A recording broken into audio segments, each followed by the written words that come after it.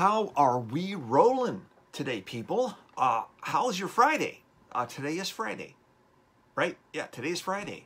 It is the last day of the week for Art Talk. We don't do Art Talk on the weekends. I need time to recoup and take care of business and family stuff and things like that. We got some stuff going on here as we begin to roll. We are live. Good morning, Dustin. You're the first guy in. Tommy, thanks for joining us today on episode 8 of Art Talk. Raymond's here. Art is here. We're booking. Dave, good morning, guys. I hope everybody's having a spectacular Friday. Wes, good morning. Daily Driver Project, big plug, dailydriverproject.com. You want to go and see Wes's amazing photography, car photography. What is going on with my hair? What's going on? I can't do anything about that. Who cares? Authenticity. If something's out of place, out of whack, that's just the way it is. That's what you get with live broadcast. Cindy, good morning. What are you up to today? It's Friday. We got some really neat things to talk about today. I always write notes. I write notes to make sure that I stay on point with you guys. And I'm looking at the wrong notes. Okay, wait, hold. There it is. Okay, good. I'm good. Brad's here. Kenneth is here. Good morning, guys. This is Art Talk. If this is your first time, I see some names that I don't necessarily recognize. So if this is your first time on Art Talk, my name is Fireball. That is my first name. That's my legal first name. I'm not messing around. That's just what it is. It's what my mom screamed as I was making my way into the world, and it stuck. And that's what it is. This is episode 8 of Art Talk. Heart Talk. That's a good title, too. Brad says, hi, Tim. Hope you have a fantastic week and enjoy the day. I will, because that's all that exists in my life. That's my choice. Same to you, Brad. Gregory Wilkin, thanks for joining me, Gregory. Let me know where you guys are. The neat thing that in dealing with Art Talk, a live format, is that you guys can tell me not only where you are, but you can tell me, maybe a cool car that you drive, right? And you can ask questions as we make our way through today's subject, today's inspiration. Hopefully it's inspiring. It's inspiring to me to think about this stuff. And here on Art Talk, I want to be able to share that with you guys. So it's a swift kick in the ass, boom, to get you guys moving. Jeremy, good morning. Art says, someone said Art. That's true. Lower, slower Delaware. Okay, so Delaware's kind of smoothing out on the weekend. That's good. Delaware, is that the world's smallest state? I think it might be. It's pretty tiny. I think that you can, when you first enter Delaware, you turn around and then you leave. It's not that big, okay? Lake George, New York for Gregory. Very nice. New York City, you guys got to be cold out there. We're kind of chilly here, but I can't complain because chilly for Malibu is like 63 or something like that. So I can't really whine too much about that. Art says that Delaware is the second smallest state. What's the smallest? Which one's the smallest? Don't know. Anybody? Anybody? Who's got the smallest state? Anybody in that small state right now? There's only like 2 people in that state. So one of you got to be watching Art Talk. Today's subject. Okay, guys, we've talked about a variety of interesting things to help you be your strongest creative self. Let's see. Wait, hold on a second. Cindy just said something. Wes and I working on the vintage trailer for Buellton. Yes, if you guys haven't been to Buellton, Rhode Island is the smallest. Oh yes, Rhode Island. That's right. You know what? I don't know why I was thinking Delaware, and never mind. It's just the way my brain works. Rick White is here. Hey bud, you made it to Art Talk. Very cool. Gregory, Long Island was, if it was a state, yeah, that's right. Long Island should be a state because it's that cool, man. Today's subject, we're going to talk about how small steps lead to great changes, big changes. And I want you guys to understand the importance, the amazing value, the truly spectacular power of small steps, simple steps. And I'll tell you a couple of stories as we get into this. But one quick story is that we have had a neighbor who was a trainer at a gym. Good morning, Jerry. Trainer at a gym, and Kathy at a particular time in her life many years ago, she was having trouble building strength, and she wanted to do push-ups, but she could only do about 4. She couldn't really do too many push-ups, and she just hadn't built that strength. And she wanted to do like 15 or 20, and she would try and then she would topple over and she wouldn't be able to make it. And that's not the way necessarily to go about it. So as we were outside and we saw our neighbor, Jeremy is from Louisiana. Yes, you bet. I will keep up the cool vids for sure. You bet. Thanks, Jeremy, for saying that. Appreciate that. Gilberto's with us. So this gentleman who was this trainer said to Kathy that you don't have to do 15 push-ups. You just have to do one more. You just have to do one more. Today, do 4. Tomorrow, try to do 5.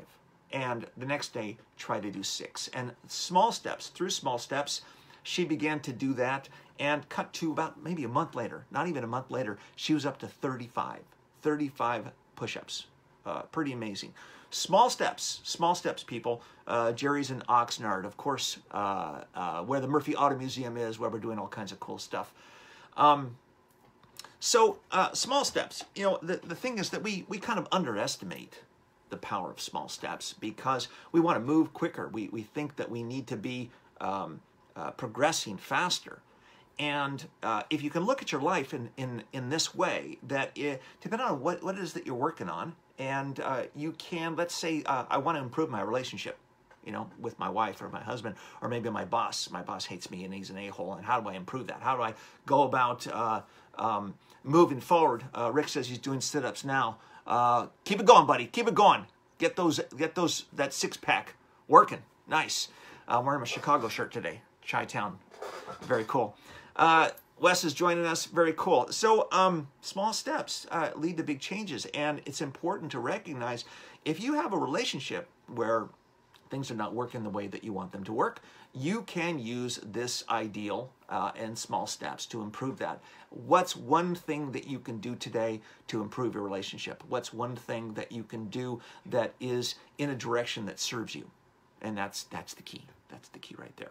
So we're going to talk about, I'm going to break this down into 3 sections, and this will help you guys understand if you're saying, oh, I don't know where to start. I want to do this thing, but I don't know how to go about it. I don't know, what to do first or things like that. Good morning, Dan, Douglas. We got some good people. This is awesome. This is very exciting. Thank you guys for joining us on Art Talk. And but as we, before I get into these 3 things, just as a reminder, this is Art Talk. I'm Fireball, your host. This happens every weekday morning at 8. It's Art Talk at 8. I try to make it as close to 8 as I can. Sometimes we got car shows and things. You may not always get an Art Talk from my studio here. You may get it from a car show. We may get a celebrity guest. You never know. Anything can show up. This is live, so you guys can ask questions. You can interact with each other, which is very cool. And I ask only one thing, and that is that if you do get something out of these talks, please share it. There's a lot of people out there in the world that are struggling and having a hard time trying to figure their lives out and make their creative self better, artistically, whether you're an artist of some capacity or whether you want to build something, even if you want to build a treehouse, whatever it is. If you want to retire, if you want to take some creative steps, then you want to be able to move forward with that, and you need a kind of a kick in the ass. And that's what this is. This is kind of some automotive inspiration. This is something that I think that hopefully can help you guys. It certainly has helped me, and I spend my days listening to videos that inspire me as well. So you got to get out there and you got to make some progress through small steps, not the big ones. The big ones come, right? You build a wall one brick at a time, and that brick, each individual brick, has to be laid perfectly. Right, you got to think about that. So if you put that brick down and kind of haphazardly, not that good, then what happens to the wall? Right? You don't want to do that. So we want to spend our time doing each day those small steps in the best possible way, in a direction that serves us. Okay, so the first notion that we have to consider is, where do we want to go? I mean, you wouldn't get on a plane without a plan as to where you want to go. You just kind of fly around and eventually fall out of the sky. So you have to have an idea of which direction you want to go. I want to build a car. Well, what kind of car? I want to create an addition to my house. Well, what exactly do you want to create? I want to have a girlfriend. Well, where do those people hang out? You have to start to have an ideal as to what it is that you want to do that improves your life, something that makes you feel empowered and that you're moving forward and you're making progress. So it's important to have a clear vision, on what that is.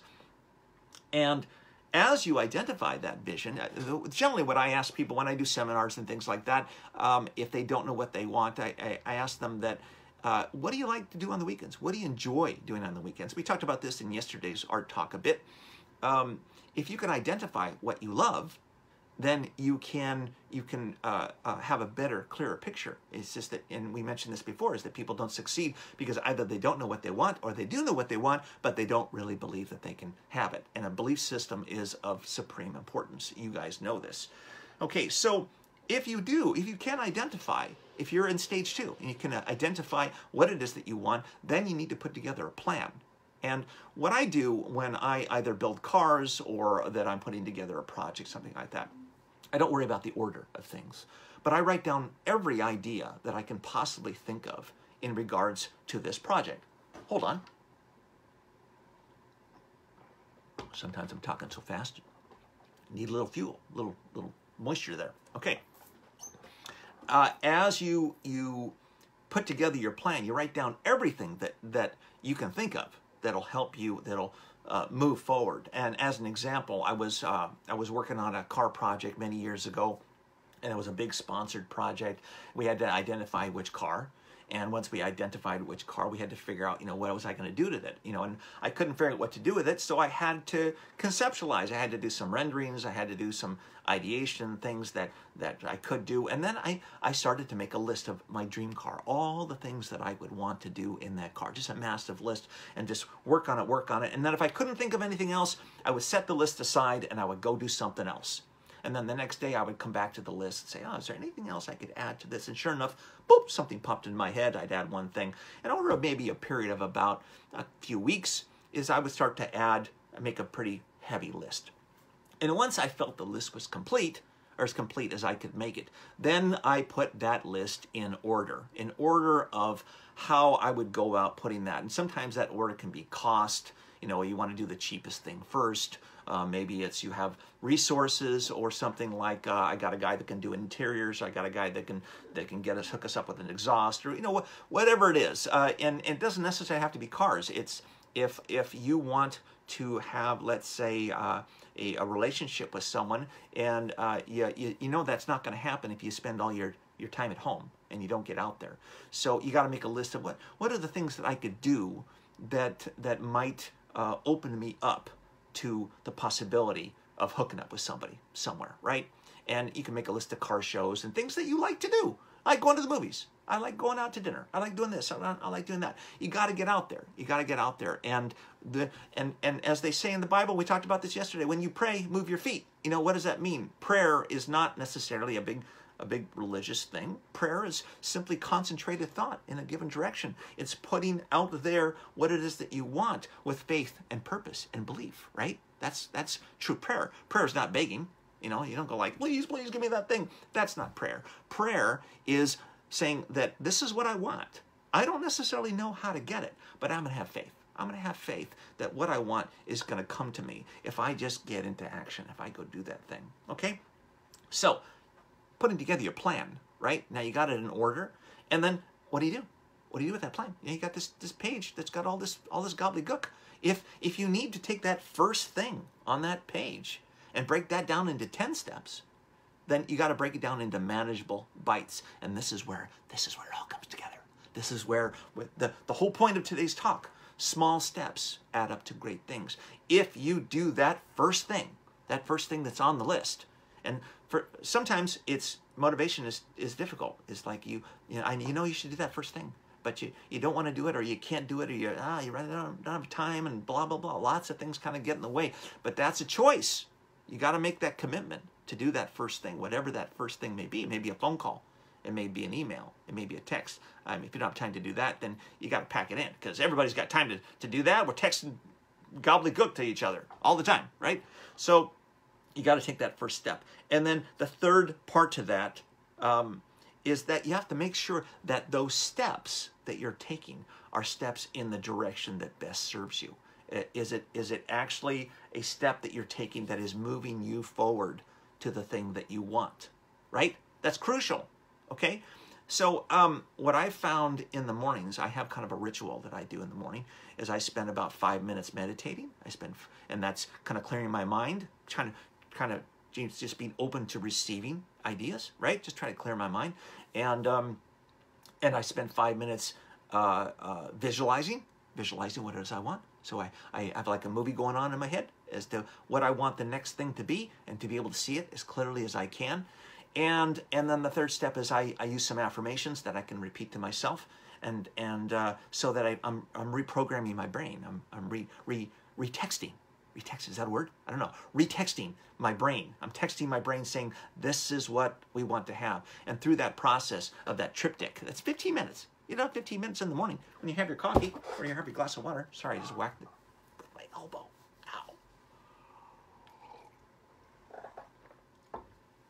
You got to have 15 minutes in the morning for some kind of ritual. Go to the gym or something that you can do that.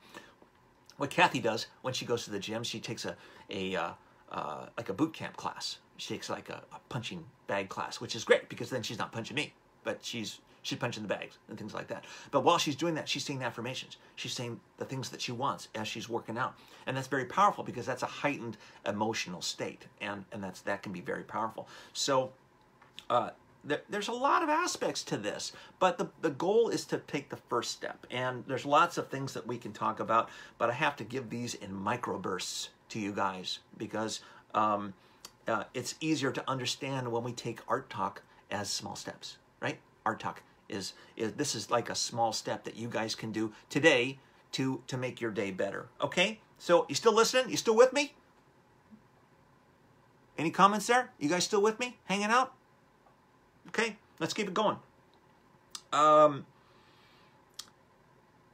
Is there anything that you guys can share with each other? Any stories or anything that you can share with each other that kind of gets you guys on track, that can kind of inspire each other to kind of move forward? Think of something, any story or any quip or something that kind of helps each other, helps to inspire each other as we move forward in this day. Because I want you to get out there today, even though it's Friday, wrap some stuff up, look forward to the weekend. Now, the other thing about small steps is that if you are taking a step, it's nice to have that step to look forward to. It's nice to have something that you can get excited about, right? So, and those are small successes also, and that's really important, okay? So, as we progress forward and understand that small steps lead to much bigger things, it's much easier to take a small step. It's much easier to kind of move forward in a tiny way, okay?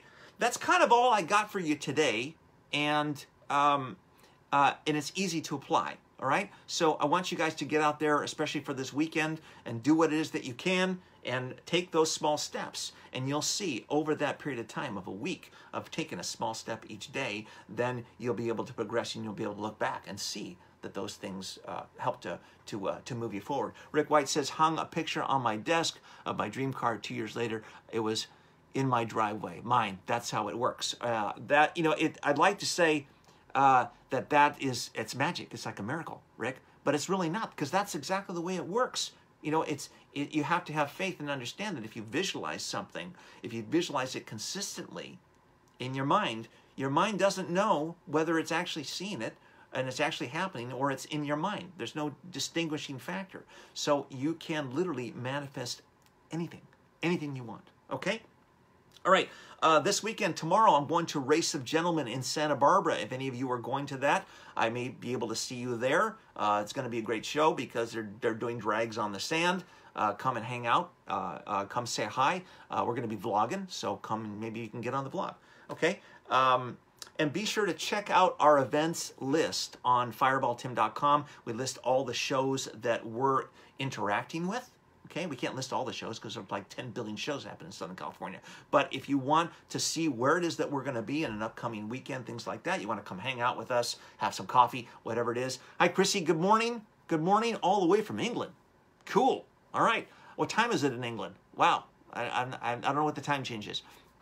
Anyway, so check out that list on fireballtim.com and you'll get a chance to see where we're going to be. As an update, the Fireball Gallery at the Murphy Museum. We have some furniture that was delivered the other day. It's looking sweet. May 11th is the launch of the gallery opening. We have 6 artists that are going to be featured. It's going to be a spectacular event. We have some street artists called Bohemia Incorporated.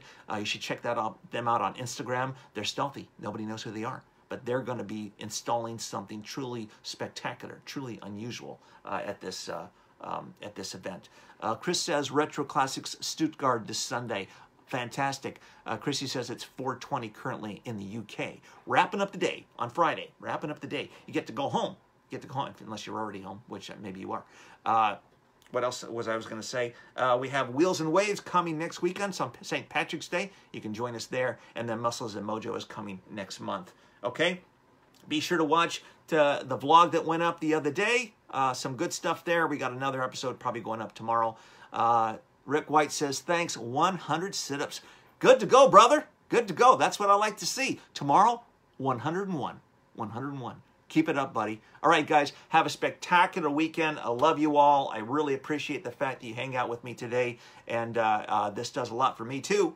We're giving to each other. That's how it works. The more you put out in the world, the more that comes back to you. The more you give love, the more good stuff comes. All right? So keep it up. Stay present. Keep it positive, guys. We'll talk to you soon.